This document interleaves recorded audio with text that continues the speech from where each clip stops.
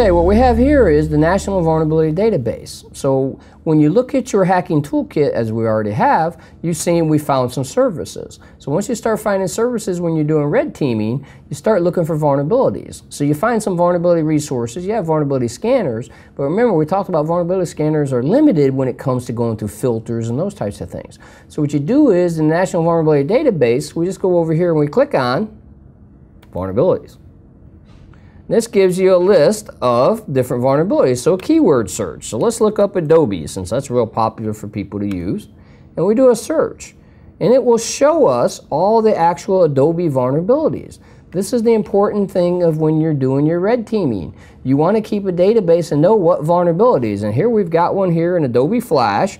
And this one just came out on June 12th, and it's what we call a CVSS Severity 10. That's the highest, most critical severity, which is good news for us hackers.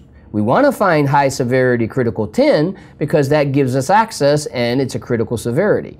And you notice it also works against Mac OSs and all kinds of other cool stuff.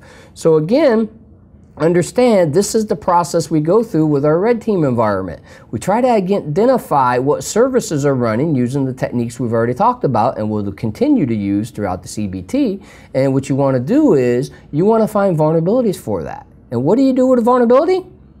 We're doing red teaming. So our next step is validation of the vulnerability or exploitation. And we love the exploit database for that. So now if I click over here to the exploit database, this is actually based on exploits.